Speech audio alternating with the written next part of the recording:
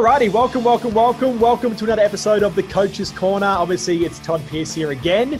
And look, on today's episode, we've got one of our super amazing students. Her name is Mel. Mel's been doing coaching now for some time. And what she does is she actually helps ladies who feel like something's kind of missing in their lives to really get back that sense of meaning and fulfillment, which is obviously a super important thing, I think, for anybody's lives.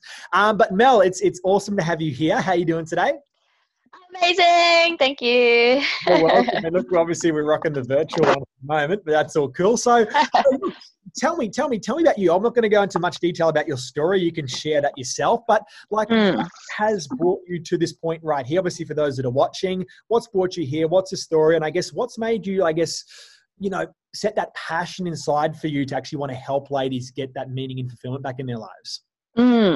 So, being Asian, I come from a background that's very heavily geared towards family and all of the things, people pleasing, like status, money. And I found myself living life for everybody else but me. And then I came to a point where I woke up and I didn't know what I wanted, who I was, what made me happy. I found myself bankrupt, highly depressed, and just afraid and scared and didn't know what I wanted to do. And I always believed that there was more. There was more to life. There was more to what I needed to do. And I found Tony Robbins. And then I decided that I wanted to help myself. So I wanted to understand how to let go of my past, how to let go of my pain, understand me better, my behaviors better. And here I am, I fell in love with coaching and being able to help people see and be their own best friend, and stop being everybody else's cheerleader and be their own cheerleader. So I've hit rock bottom multiple times, but I still believe that everything happens for you and not to you. And I can look back at everything and see how it's shaped me to be the person and the woman I am today. And hold incredible space for the women that need it to feel safe, because, feeling safety is I feel like a critical thing to be able to heal and find yourself. Absolutely. Yeah. Interesting. Well, obviously, Tony Robbins is one of those forces of nature that kind of bring a lot of people into the personal development world, or more so that he kind of stands out and helps a lot of people.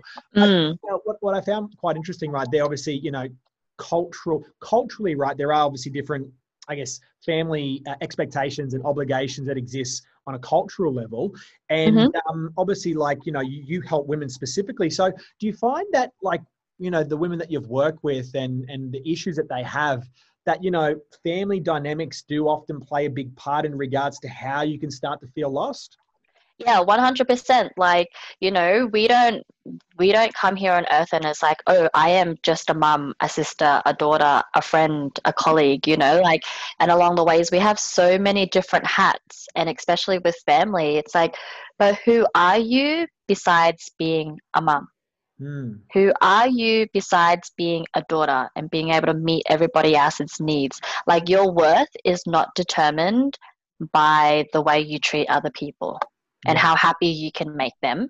And then it's we often try to, as family makers, we try to make everybody else feel happy, and then our happiness is dependent on their happiness.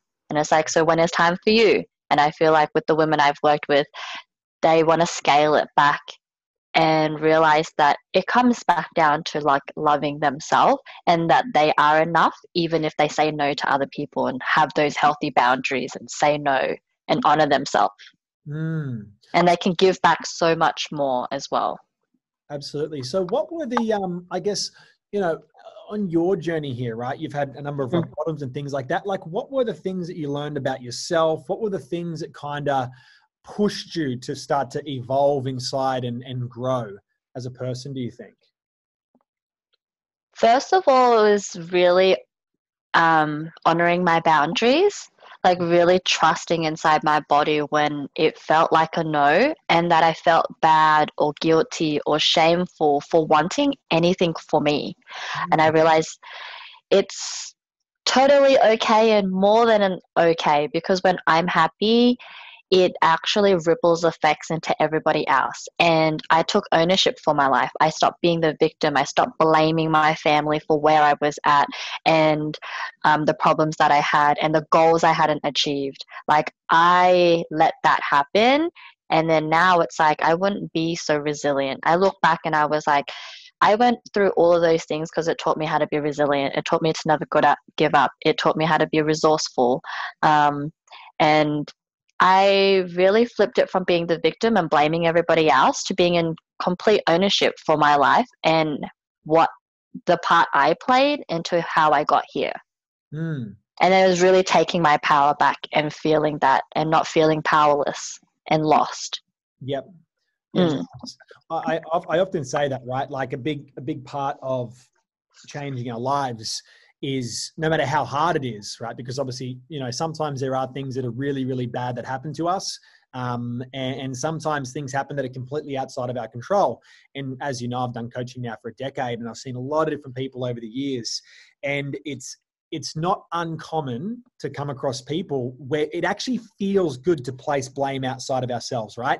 To a degree, there's an element of, I don't even know what you'll call it, but like there's this element of when we push it outside of ourselves, it's like, well, this isn't my fault, therefore I shouldn't have to take the responsibility. But ultimately, as coaches, we know that's ultimately completely disempowering. But like, when you're able to take ownership, and this can be very, very challenging depending on your circumstances, when you're able to take complete ownership of your creation in your own chaos, that's where big things start to happen, right? Yeah, 100%. So I find a lot of the times, going back to what you said, it's almost like, well, if I don't have anybody else to blame, it's just myself now. And that's scary, when you know that everything happens in your life is a direct reflection of your actions and your choices that you've made in every single moment. So with the women that I work with, when we go back and have a look at their story, their past, and the things that have happened to them, and we can mine their story for gold and the wins and their strengths through that, they flip it. It's like empowering. They look back and they're like, oh, I never saw it like that. Oh, I didn't notice that, my strength today, it came from that situation. And like, it's taught them so many things now, so like moving forward, they don't have to be afraid that they'll ever be in that situation again. Yep. And they feel so empowered leaving, and it's less scary. It's like, well, if I've been able to do it before, I've been able to get myself out of that situation, and I can see the things that have happened and are good for me, life is less scary. And sometimes people need that little extra push, right? And obviously, as a coach, you know this. Like, sometimes when you're in the problem, like by its very nature of having a problem, like if you're inside the thinking of the problem, you can't actually see outside the problem. So sometimes, as you said, like, and I've had this before, I've had very, very intelligent people that I've worked with, yeah? And like, they're so smart, yet they're not able to get perspective on their problem. Just kind of what we're talking about too, right? Like, it comes down to that perspective. How are you choosing to see things around you? Is it the start of something or the end of something? Is this scary or is this potentially exciting? And you have to shift those perspectives. 100%. And a lot of the times when it's happened so long and it's like generational, or like family and stuff like that, it's a recurring pattern and it's like a behavior, and they don't know how to get themselves out of that as well. They don't know how to they don't know how to like stop what's happening. They don't know how to fulfill their needs any differently. It's like what they've been taught when they grow up and they see how people interact, is, I believe that's all true. But, when we're younger, all of our beliefs are formed by the time we're 0 to 7. And it's like, I explain it as, think of our human body as like a computer program. If you bought a computer and you didn't update the software even our mobile phones that we use every single day, every couple of months, it starts to break down, it starts to get slow, it starts to get viruses. The same thing happens to our body and our minds when we don't upgrade our thinking and our beliefs and our values. We start to see problems manifesting externally in our lives, and the same things happening. And when we don't learn what we need to from a situation, it keeps happening. It's like a tennis ball. You hit it on the wall, and if you don't learn, it just keeps bouncing back at you. Yeah, nice. Before. And, if we come back to the big thing that you're helping women with, right, which is obviously they're feeling like a sense that something's missing, they're feeling lost, there's absence of direction, there's an absence of meaning and fulfillment. Like, the key things for that, like, I'd love to hear your opinion in a second. Like, for me, when I think about that, like, a lot of the time, as you just said, right, like most people don't realize that we are, to a large degree, there's biological factors that impact how we behave. And there's also condition-based behavior. So we've been conditioned by certain behaviors by people around us between 0 to 7, 7 to 14, different age brackets there, right? And like the question is, when do we ever stop to kind of take a look inside and say, hang on, well, is this me? Like, is this actually me, or is this just my family or the people I hung around or what I watched on TV? Like, am I actually being me, or am I being something that I've been conditioned to be? So what do you feel is like the big factors that kind of rob women of their sense of meaning and fulfillment? Well, that's exactly what I do in the fulfillment pathways. We have a look and we take an audit of exactly what is their beliefs and what are their values and not. And I believe it's when women start to let go and shed the layers and the beliefs and the truths that they believe are really theirs, and create space for what they really want. Like, stop hustling and stop trying to meet needs and stop. It's not like we become complacent when we don't strive for more, but it's really being in love with who they are right now, the person that they've become, and allowing themselves to create and play and explore and have fun every day, not just when they have time, is when they bring the meaning back into their lives. Life is not just about the next dollar, the next goal, when we can get married, when we can have children, when we get that, pay rise. It's about being able to, like, oh, I'm really interested. It's like a childlike curiosity. Is when we were younger, if you were interested in something, you would go and explore it. And as adults, we don't really create time for fun anymore. It's like a leisure thing. And when we create this space to play, like for me, I love cooking. So when I cook, I feel like lost in time, like I thoroughly enjoy it. It just makes me feel happy. And there's no end goal to the food. It's just me getting my hands messy, playing. And that brings me fulfillment. That brings me meaning yeah. Well, it's interesting that, it's funny that you said, there's no end goal when it comes to cooking. And like straight away for me, what I hear when you say that is that there's an absence of masculine energy.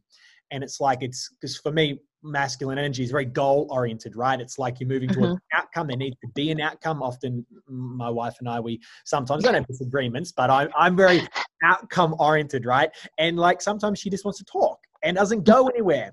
And so like I need to catch myself and remember, I say, okay, Todd, is your wife wanting to have an outcome right now, or just have an open conversation? And because I'm hyper masculine in my energy, and like I do very much think in outcomes. So I find it interesting the connection between meaning and fulfillment, for keeping it in context, with women, and how much they play on both sides of the spectrum. Because obviously those watching may or may not know, you can be masculine in your energy and you can be feminine, and you can go between them. So what's your thoughts on that? Yeah, it's really being able to release the control and the outcomes and behaving in ways that feel good for yourself. And being in flow for me is really getting, like, tapping back into what feels good, not what you think and should, but really what feels good in your body.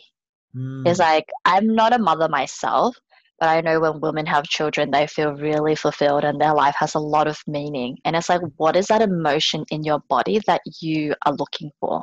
It's like when we have a goal, the end goal is to give us an emotion. Like when we hit our goals, we'll feel successful. It's like, how can you feel successful today without achieving a goal? It's like, how can you feel happy today without expectations of how it should be, or you can only achieve something to feel happy? It's like, what can you do? Get your body moving, like paint, draw, knit, whatever it is that makes you feel. You like to dance, right? I love to dance. Yeah. Yeah.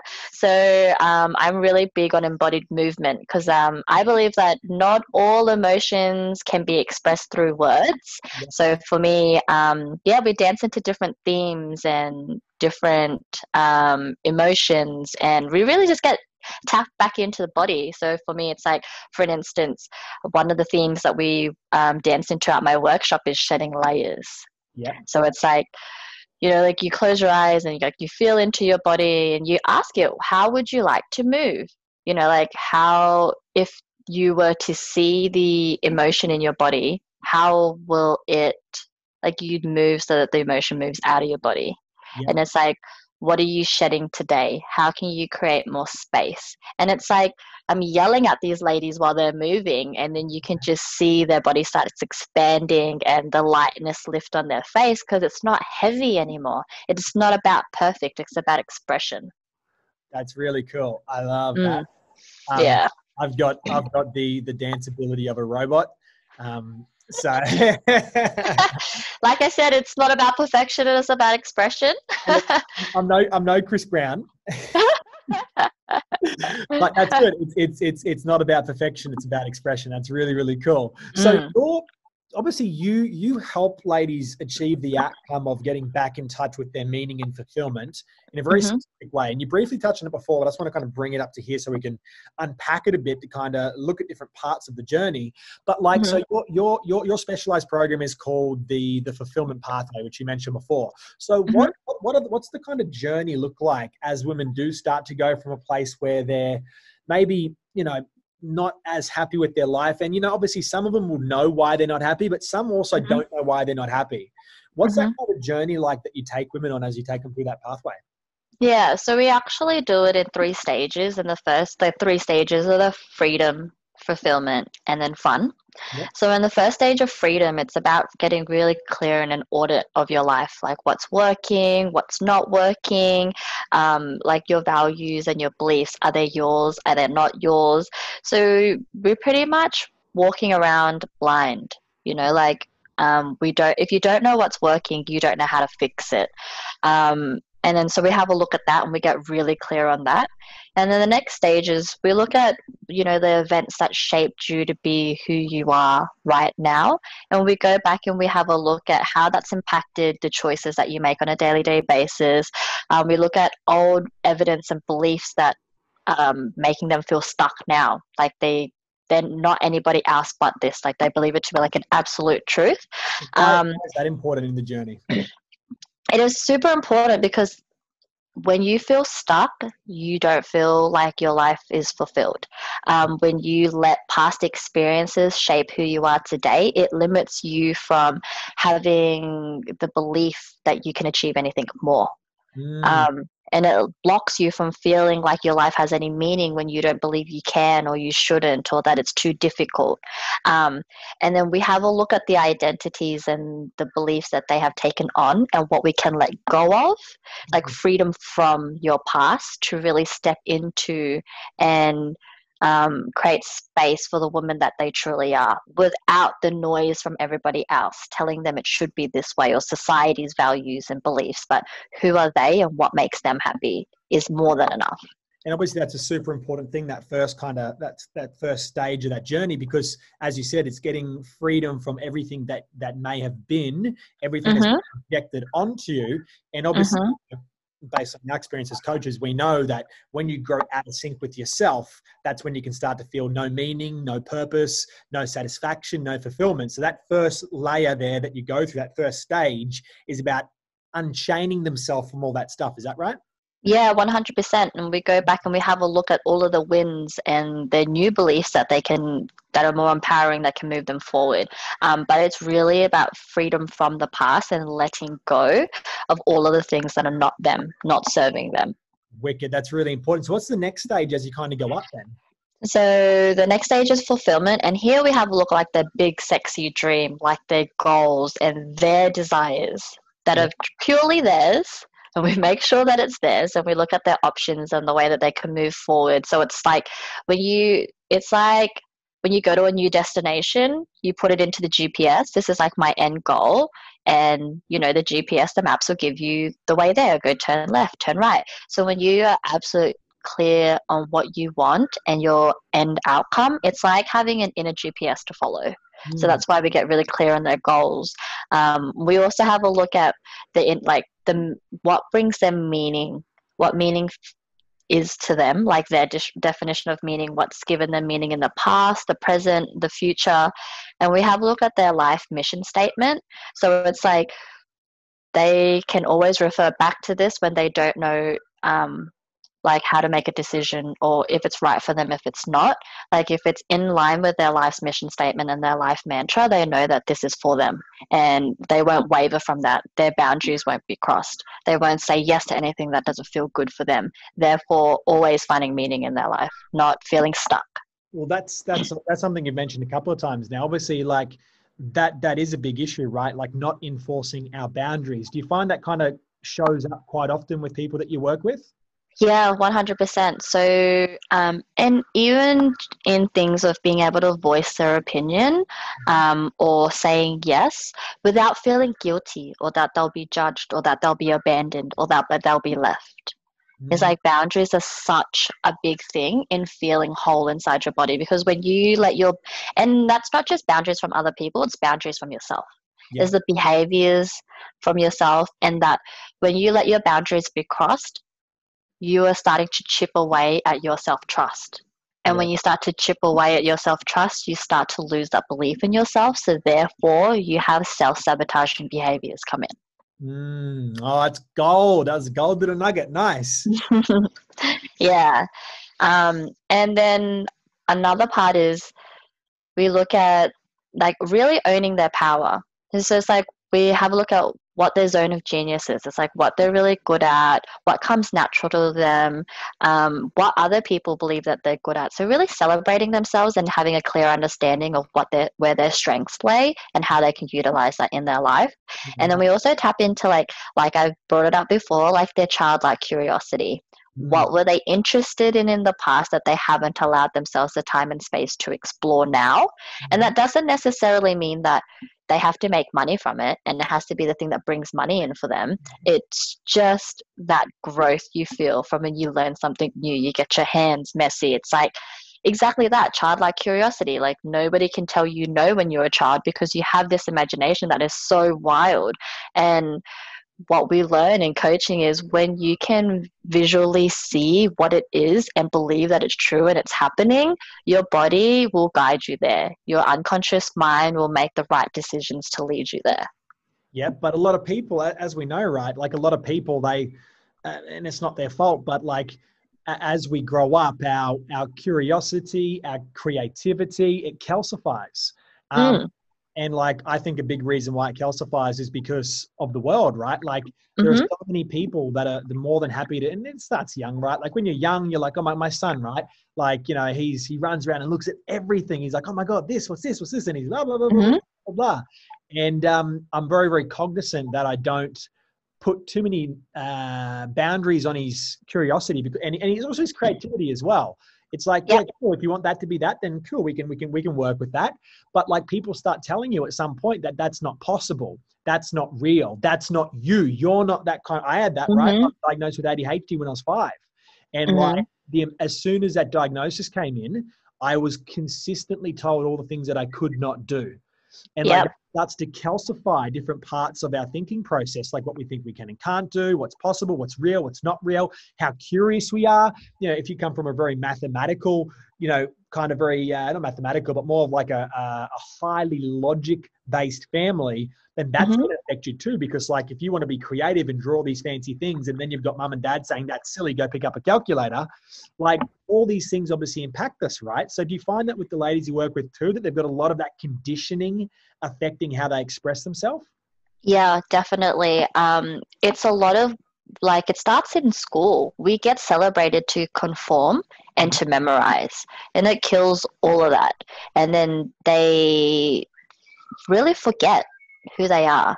And a lot of the times, what happens is with the women I work with, I ask them, what do you want? And they go, I don't know. And the I don't know comes from not believing that they're worthy enough of having it. Mm, And that comes from being told that's not right, you can't do that, that's a waste of time. And it kills the joy in your life, like it really kills the fun. And it's like, if you're not having fun, what is it for? If you're constantly on this like hamster wheel of life, it starts to like eat away at you. And the women, when I work with the women and I get them to really just write down a list of all of the things that they would like to do and create space for it, they find it so light, so fun. And it's really about prioritizing the time to have fun and mm, explore and express you, not feeling stuck. nice. That's Yeah. great advice. So what's then obviously the final stage that you talked about was about that fulfillment, right? So what does that kind of look like as you take people on that journey? So we just went through fulfillment. The last stage is fun. Oh, Um, nice. yeah, the last stage is fun, and it's have a looking. It's like really having a look at all of as humans we have different core needs, and it's really understanding their core needs and what behaviors and actions and habits that they're doing on a daily day basis that are meeting these needs, and is it good for them and is it not good for them. So it's like what completes you, and it's like as coaches, we know when a certain behavior meets three needs, it becomes an addiction. Yep. Yeah, so we have a look at the needs that and the behaviors and the patterns that are holding them back from really feeling like it's like um, staying in your comfort zone, and it might not be good for you because you have so many goals and so many dreams, but because you're stuck in your comfort zone because it's meeting all of your needs, you start to feel like stuck and like you don't like yourself anymore, and that's not fun. So we Yep. get really clear and we explain to them how they can meet these needs, and so they go like from stop self-sabotaging themselves to winning in life because they have their behaviors that every day moving them forward. Yeah. um, There's like that and the next alignment there too, right? Because like obviously, you want something out here, but if you've got like all these needs being met at the unconscious level, and that's people's biggest issues, right? That it is often unconscious. It's their subconscious mind that's, Mhm. effectively the behavior generator. And if you've got those needs that are getting met there, then it is very hard to consciously kind of change something, isn't it? Yeah, definitely. 95% of our thoughts are unconscious, only 5% are conscious. So it's like, how do we create the new neural pathways and make it easy for them? Even bringing their awareness to these things. It could just be like, oh, like I'm just relaxing. How often are you relaxing? And then how often are you saying, I don't have time? Mm. It's like bringing that accountability back in as well and letting them know how much power they have over their time and what they can do with it. Yep. It's Nice. like a lot of people like are parents and they're like, oh, mums are like, I don't have time because I have to do all of these things. It's like, no, let's actually have a look at how much time you have and how you're spending it. And the next bit is like really living the dream. So we create a thing called like the Dream 100 list. But it's all about the fun and creativity and really romanticizing their life in every aspect. It's like living a really pleasureful life. It's like, how can you make a cup of coffee and it be the most fun thing you do? You Yeah. know, like, um, and really, who do you have to be? What are the things you need to do in order to have the life and the meaning and the fulfillment that you truly desire in every day? Without having to achieve any big goal. Like every day it's possible. And like that's what we do. So it's like life stops being a fantasy and you actually fantasize about your life every single day. Mm. um, and then so the last thing is really rewarding themselves, really celebrating themselves. But the last week is probably my funnest because they pick a thing from their Dream 100 list that they probably didn't think was possible and they live it out every single day. They Yep. create the space for it, they stretch themselves, they keep people accountable, and they have a whole supportive group of women that are doing the same and celebrating them and um, it being okay. It gets to be messy, it gets to be fun, it doesn't have to be perfect, it's just expression. And really being accepted for who they are without the fears of judgments for not being accepted. Um, and that's when, a lot of the people might be like, like I have a good family, I have good friends, I have a good job. I just feel like something's missing, Mm. and it's like, no, nothing else out there is going to fill that void for you but yourself. And getting them to tap back into what is it that they haven't let themselves do. Right. Mm. So there's obviously a big element of it is obviously letting go of everything Mm-hmm. that necessarily wasn't you to begin with, but Yeah. you've kind of been conditioned to be. And then it's about, I guess, uncovering what you love doing, and then also letting yourself do that, right? Having that fun. That's really cool. That's a nice journey.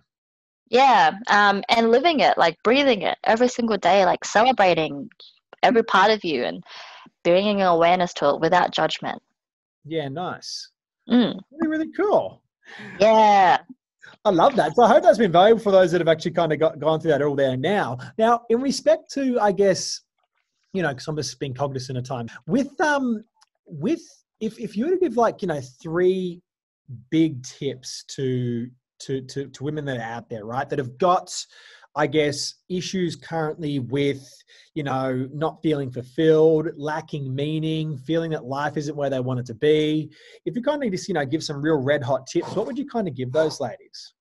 The first one is to take an audit of your life, every aspect of your life. Like people think of their life as just one, but we have different elements and different parts to their life. So it's like your relationships, your business, your career, your personal development, your health, and really taking an audit of their life and what are the expectations of how it should be, Mm-hmm.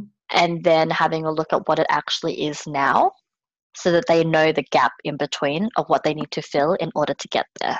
So Mm-hmm. first is bringing your awareness to it. If you don't know, what about it is not working so that we can make it work. The next one is to trust yourself and your body. If you're not sure, just ask yourself, is this what I want to do? Or is this not what I want to do? Is this going to bring me meaning and fulfillment, or is it not? You can actually just ask your body, what does a yes feel like? Mm. And then what does a no feel like? And Yeah. let yourself guide you so that you're always doing what's good for you and not what other people are.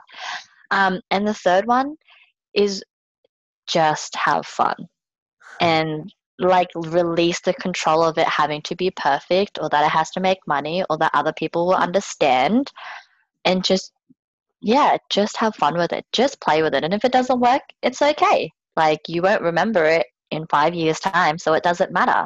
But at least you tried and you can look back and be like, I live a really pleasureful life because I did all of the things I wanted to do. Not when I allowed myself to because I achieved some big goal. So then now I have time. No, every day. Mm-hmm. Make time. Yeah, just make the time. Nice. All Yeah. righty. Cool. That was a really, really good episode. I like that. Thank you. Me too. So if there are ladies watching this right now that would like to reach out and connect with you, how can they do that? What's the best way to follow you, connect? Yeah, so the best way you can find me on Facebook, Mel Nguyen, so MELUNGUYEN.